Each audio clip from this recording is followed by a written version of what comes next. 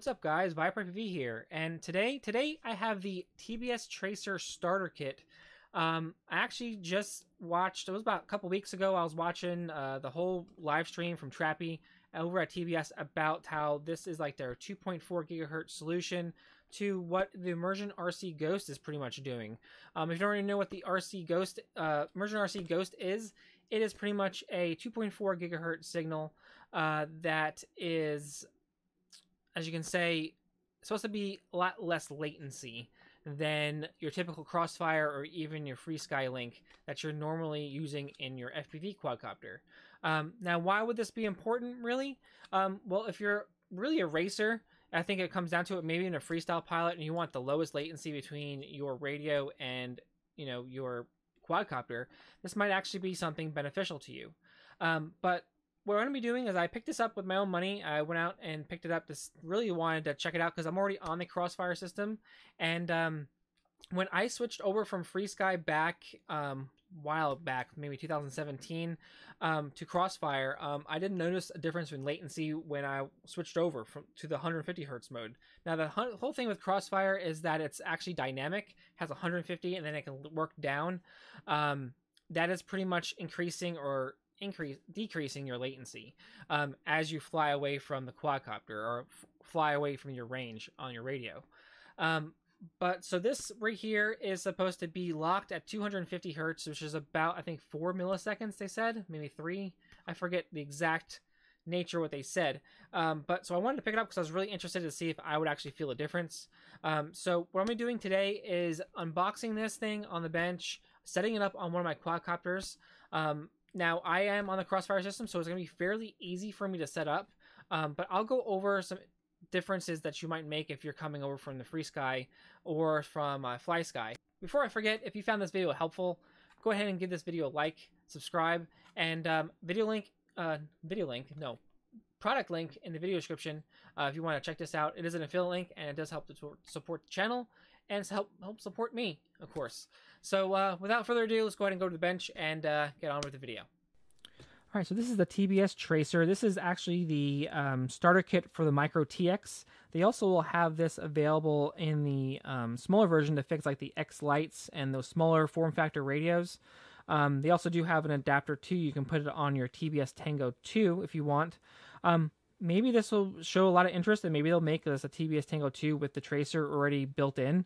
That might be helpful if some people just want to go all out with the TBS Tracer. Some people might, especially if you're a racer. That's what I'm hearing anyway. So I haven't flown it yet at all on this video, but I just wanted to go ahead and make all the videos and set everything up and show you guys what I do. So, so what it comes with here, now it's going to come with 3 receivers.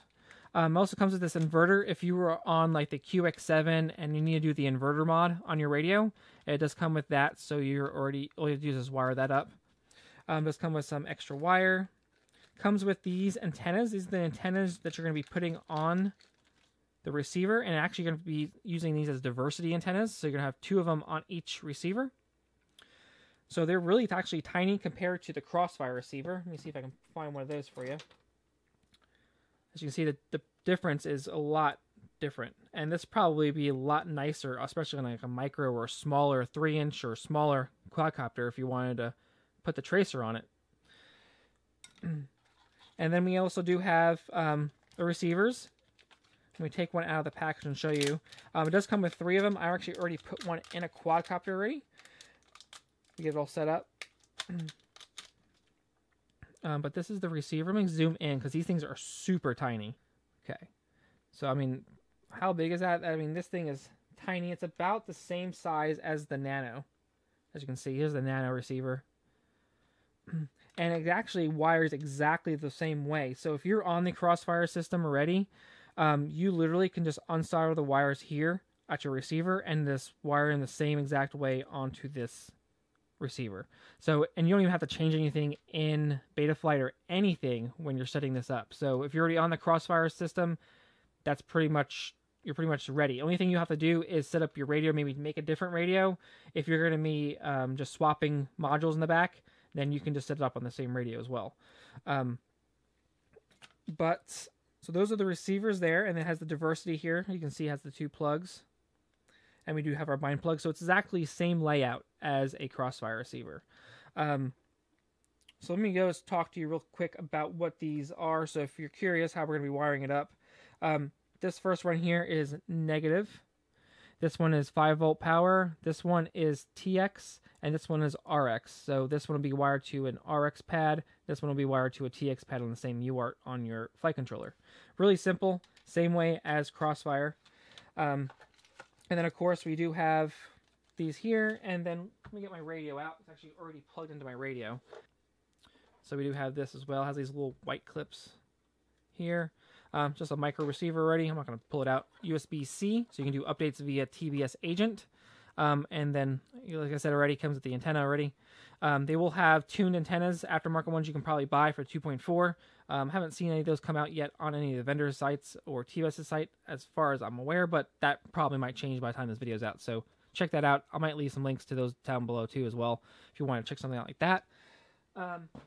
But yeah, so that is pretty much it. What we're going to be doing is wiring this up to my existing quadcopter here.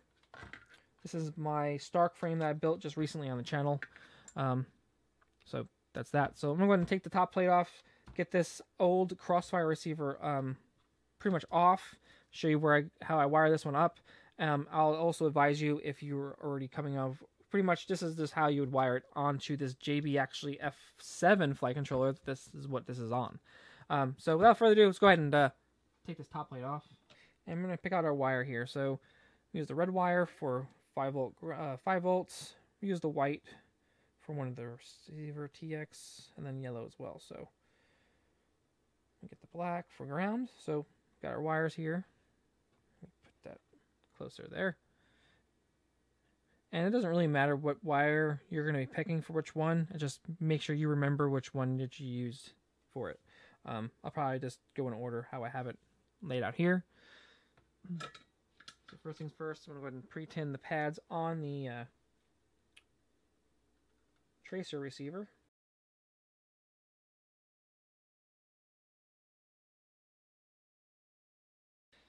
So what we're going to be doing here is we're going to be soldering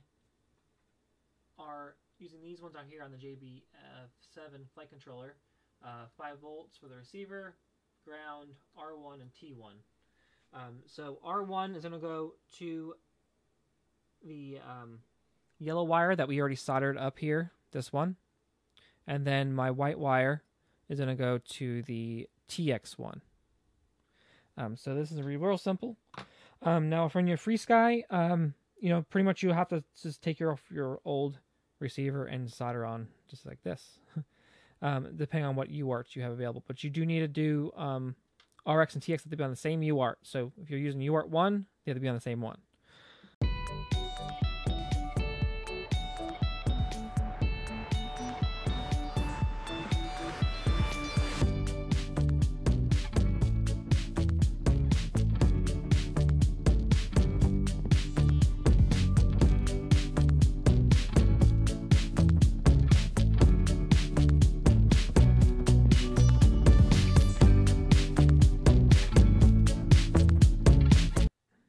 This is how I went ahead and mounted the antennas on the arms, just right underneath with 2 zip ties. I probably will, hopefully maybe find something to 3D print or something to put on this to make it look a lot nicer. But for right now, this should be really nice orientation so we can get really any range or any direction it's going. Let me show you how to bind this real quick actually right now. Go and do that as we speak. Zoom out here. All right, so this is my TX16S. Welcome to OpenTX. From Radio Master. I actually really do like this radio. Have a review on it if you want to check out that review. But we're pretty much what we're going to be doing is going over to our model selection. Now, if you're on Crossfire or you have a Crossfire set up, then you can go ahead and just copy another. That's what I did. Is I copied this configuration for my Crossfire, and then I just went ahead and made a new model and called it Tracer and whatever. So if you need to make a new model, I do have a video on making a new model. Now the only thing you do is when you're in your model, you set up your new model. So when you select this, when you go into your page for your model, So you go in your page on your models, make sure when you set up your model that you do have this set to crossfire. Maybe one day they'll have it set as crossfire. Or I'm not sure if they'll ever change it. But yeah, just make sure that's set to on, so then your crossfire module is powered up, so the radio knows that to use that. So what I'm going to do is we're going to bind up real quick to our setup. So on this radio, what I have to do to get to this screen is I have to go over to System, and then this crossfire, and then I can get to my micro TX right there. So it's real simple. And then right here, we can set up our output power and everything, just like a crossfire system. So what we're going to do is we're going to click on bind right here. Then we're going to get a battery and power up the quad.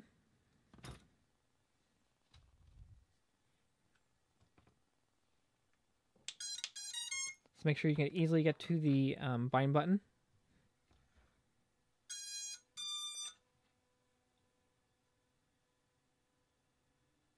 And actually already bound. But if yours doesn't show the green light, then you're going to have to go ahead and press the button. So sometimes it can pick up that you want to bind a receiver and already pick it up. So that's pretty much what it did there.